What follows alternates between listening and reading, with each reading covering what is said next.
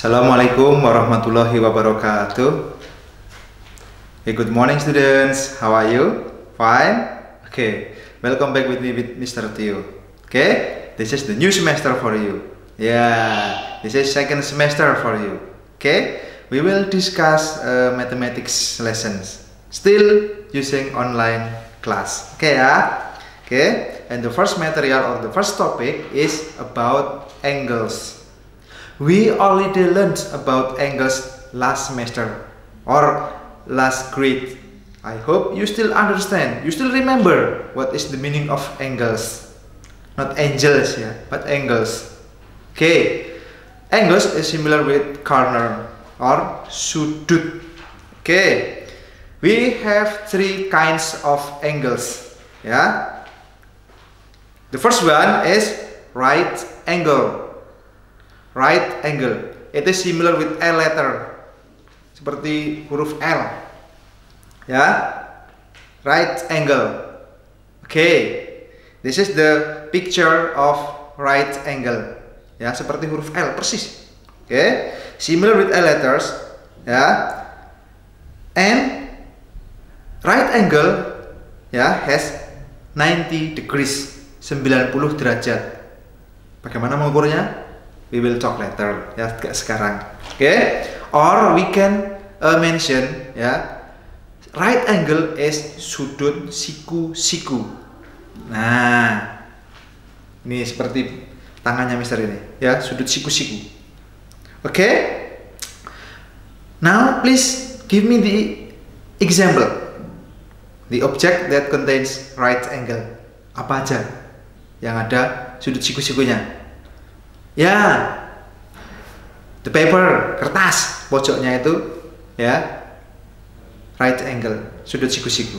Apalagi you can find another object. Okay, the second angles is acute angle. Ya, acute angle or ya we can say using bahasa Indonesia sudut lancip, very sharp. Tajam, lancip, seperti ujungnya pensil, seperti ujungnya pedang, seperti ujungnya tombak. Ya, itu sudut lancip. Oke? Okay? Smaller than the right angle. Jadi besarnya itu lebih kecil daripada sudut siku-siku. Ya, acute angle is smaller than right angle. Ingat-ingat, lebih kecil, ya. Or less than 90 degrees. Kurang dari 90 derajat. Nah, can you give me the example? Tadi Mister sudah sebutin, ya. Nah, this is the picture of acute angle. Nih, ya, ini lancip sekali, very sharp, ya, itu sangat runcing. Nah, coba nanti sambil dipikir, what kind of object that contains acute angle? Ya, ingat, smaller than right angle. Less than 90 degrees, kurang dari 90 derajat. The last is obtuse angle. Obtuse angle atau sudut tumpul.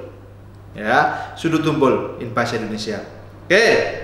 Bigger than the right angle. Jadi lebih besar. Bigger than right angle. Oke. Okay. This is the picture.